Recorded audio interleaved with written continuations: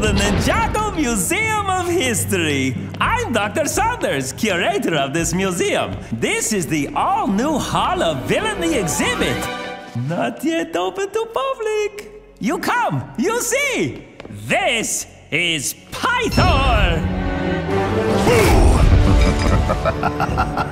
Pythor is the last member of the Anacondae tribe. He is a sneaky, mean, lying sort, but still very interesting. What has Pythor done, you ask? What hasn't he done, I answer. He unleashed the great devourer on the world.